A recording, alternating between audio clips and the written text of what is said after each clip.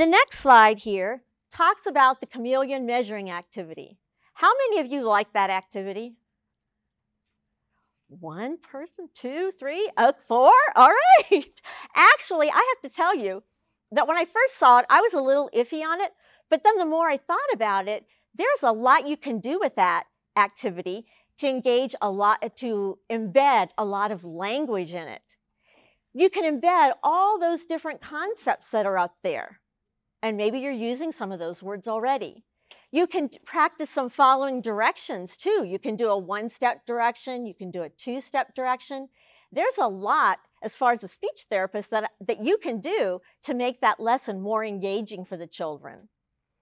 So in your handout, I did write up how I would present it for a child that's more advanced, and then how I would present it for a child that's a little below what's expected. So I'm going to demonstrate a little bit, but I need to get a drink of water here.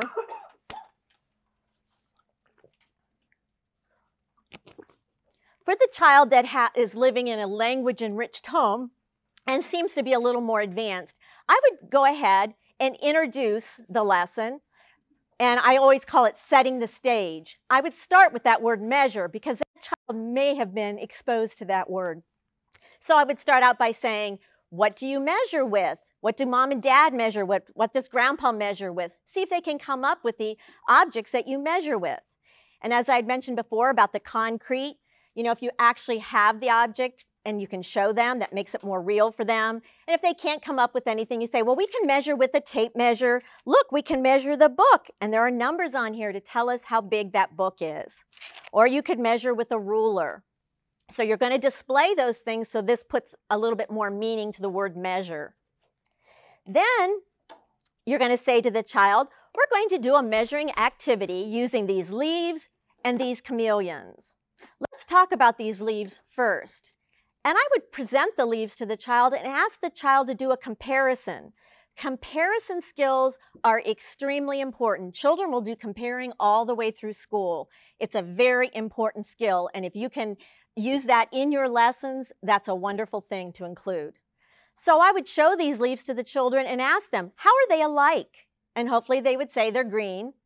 How are they different? And hopefully they'd say one's big and one's little. So they're making the comparison of how they're alike and how they're different, which are some of those concept words that we had talked about.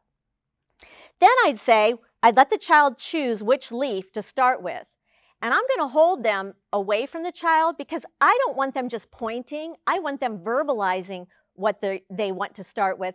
And I don't want them saying that one. I want them to use that descriptive word, the big one.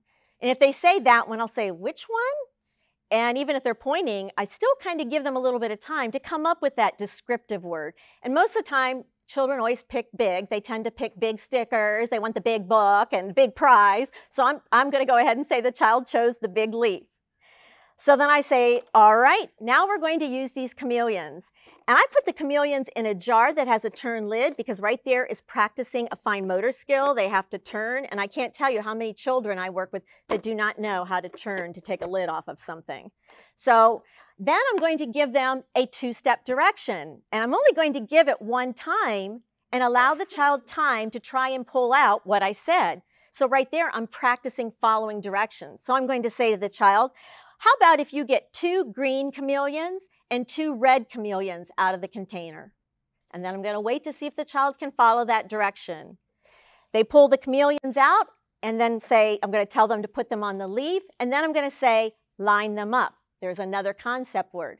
So if they don't know how to line it up, I'm going to line them up. And I'll say, look, I put them in a line. And then I'm going to mix them up and say, your turn, you put them in a line. So I modeled the direction for them if they didn't understand that idea. And then for the next part of the lesson, then I would do the guessing because now we've demonstrated what we're doing. Say, well, now we need to measure the little leaf. How many chameleons do you think we need?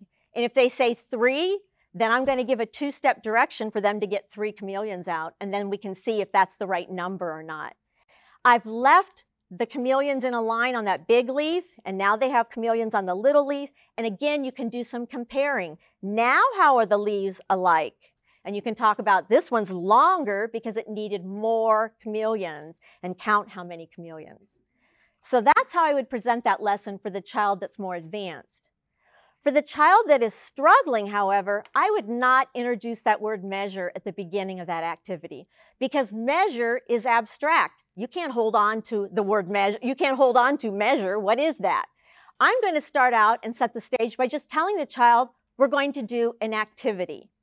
So I'll start out by saying, look, I have leaves and I have chameleons. We're going to do an activity with these. Let's look at these leaves.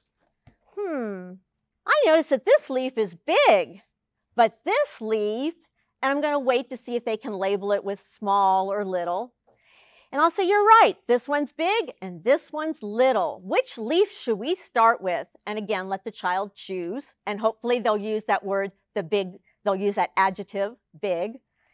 And then I'm going to say to them, all right, well, let's use these chameleons. We're going to put some chameleons on the leaf. And again, I'm going to give them a direction.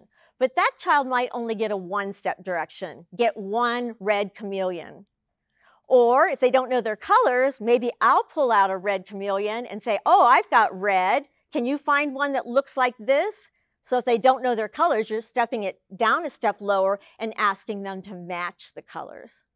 So once you get your chameleons on the leaf, then I'm going to say, we have all the chameleons on the leaf. Let's see if we can line them up. And I'll give the child a chance to line them up. But if they can't, then I'm going to put them in a line. And again, I'll say, oh, we got them in a line. Look, they're lined up. And count the chameleons, how many. And then I'm going to mix them up and give it to the child and let them put it in a line. Then I'm going to bring up that word measure. Oh, I just realized we measured the leaf. We found out how long the leaf is. It's 4 chameleons long. We measured it using chameleons. And then I would continue in the same way with the little leaf. And again, I might want to compare the leaves. And then at the end of the lesson, I might say, you know, we measured with chameleons. I know we can also measure with a tape measure. And then I'll bring it out and show them. But by waiting to introduce that word measure, you've given them something to hold that word onto. You've displayed how to measure. You're not starting out with the word that doesn't have a lot of meaning for them.